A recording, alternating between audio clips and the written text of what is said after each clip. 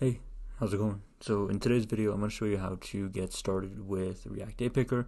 A basic setup. By the end of this, we'll have something like this made, and it's going to be a direct follow through of the documentation, but in a video format. So let's go ahead and get started. Alright, so I have a basic folder right here made, and the first thing that I'm going to do is I'm going to create a React app. So I'll do npx create-react-app, and I'll call it React Daypicker Basic Setup.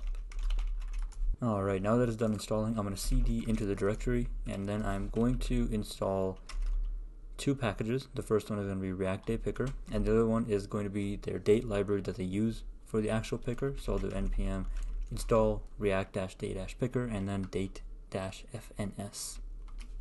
Alright, so I've created my React app, and the first thing I'm going to do is I'm going to open up my app.js file right here, and I'm going to import the packages that we just installed. So I'm going to first import Daypicker from React Daypicker, and I'm also going to import format from React date-fns. There we go. Cool. So to render our actual calendar is pretty simple. What I'm going to do is I'm going to get rid of my header content right here, and I'm going to replace it with our Daypicker component with a self-closing brace. Now this is going to take a couple of parameters.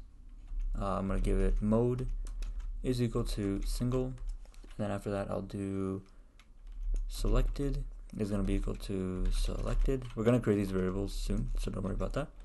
And then on select we want to do set selected.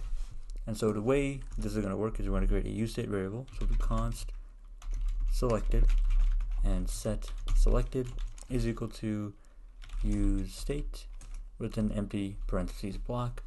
And what this is going to do is whenever we click on any date in the Daypicker, it's going to store that value in our selected variable right here.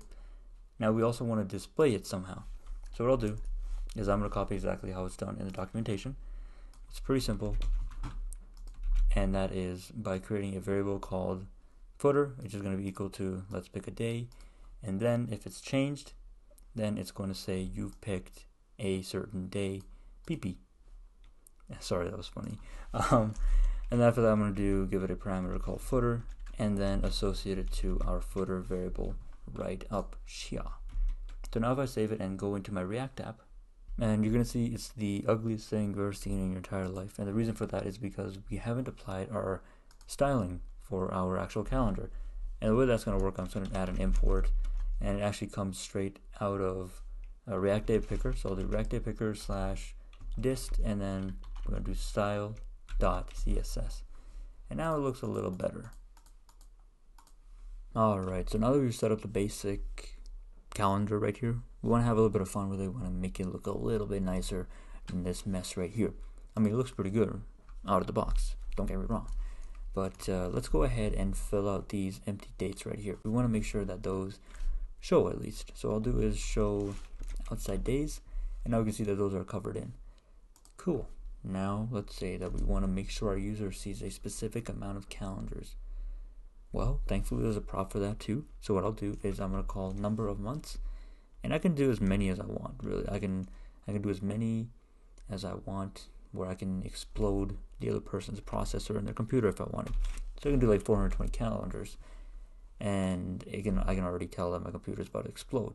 But there's 420 calendars that go all the way down to March 2058, and I don't want to go any further because it's going to break, and it's already breaking right now. Alright, so now let's go ahead and talk about styling. Styling is incredibly important for this calendar, because if you don't have styling, we don't have nothing. So to start this all off, what I want to do is I'm going to modify the class names so it's easier for us to be able to target our CSS. So what I'll do is I'll call a prop called modifiers class names, and then I'm going to do selected to be called my selected, and then after that I'll do today to be called my today. And then right above everything, I'm going to create my CSS. So the way this is going to work is I'm going to create a variable called const CSS is equal to backticks. Now this backticks is where we're going to contain all of our CSS. And to make this all apply, I'm going to go ahead and do a style tag, and then in curly braces give CSS like so. So the way that our CSS is going to first run, so let's go ahead and target my today, the class name, and then let's go ahead and give it a color of red. And so now we can see that our current day is now red. Now let's make it a little bit more interesting. I found this GIF. Now don't judge me. I found this GIF on the interwebs. Now we're epic cool racers because we got fire in our calendar. Now let's go ahead and actually do something interesting for the days that we are going to select. Now that's going to be pretty similar to how we've selected my day today. So what I'll do is I'll call my selected, and then I'll do not, and then curly braces, disabled. And honestly, I just want to show you the CSS that I got for this. It is prime. It is good. You're going to be very proud.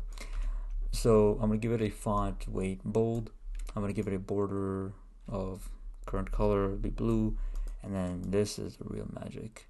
You can already see the end here is a little weird, but now if I save it, and if I select a date,